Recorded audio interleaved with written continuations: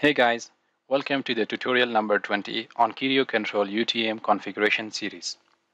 In this tutorial, I will cover the SSL Certificates submenu under configuration menu. In this tutorial, I will show you guys how you can create a certificate, how you can delete a certificate, and how you can assign the newly created certificate in specific settings.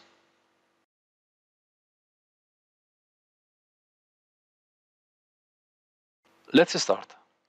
Before we proceed to the configuration, first we should know that what is SSL. SSL stands for Secure Socket Layer, a security protocol that creates an encrypted link between a web server and a web browser. What is an SSL certificate? An SSL certificate is a digital certificate that authenticates a website's identity and enables an encrypted connection. Now let's proceed to the configuration. Open the web browser. Enter the IP address of your Kerio Control Administration panel. Enter the username and password.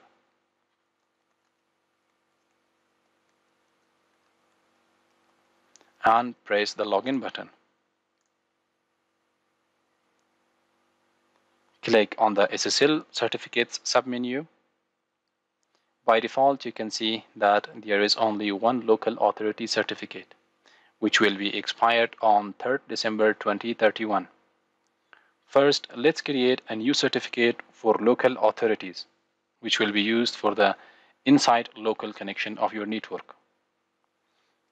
Click on the Add button and select New Certificate for Local Authority. By default, the hostname will be automatically detected. Enter your organization name. Write down the organization unit, city, state, and province. From the country, select your desired country, and from the validity, you can select from minimum 1 year up to maximum of 10 years. Press the OK button to create the new certificate for local authority. Press the Apply button to save the changes. Here, as you can see guys, that whenever we create a new local authority certificate, the old one will be renamed to Obsolete Local Authority Certificate. Now, let's create a new certificate which will be used for the outside connections. Click on the Add button and select New Certificate. Provide a name for the certificate. Write down the host name of your Kerio control. By default, the name will be control if you haven't modified it. If you have modified the host name, write down the modified host name in here. Write down the alternative host name and enter your organization name.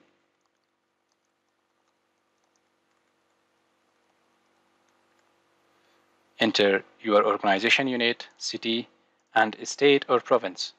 From the country, select your desired country, and from the validity period, you can select from minimum 1 year up to maximum of 10 years. I will select the maximum 10 years. Press the OK button to create the new certificate. Click on the Apply button to save the changes.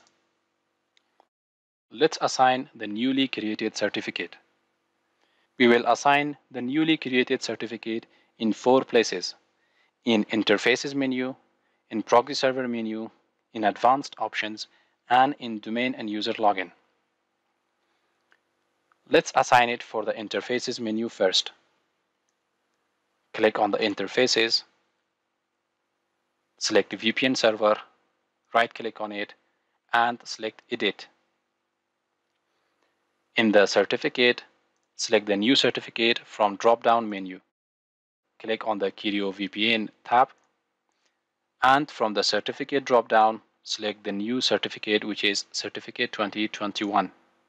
Press the OK button and click on Apply button to assign the certificate for VPN server users.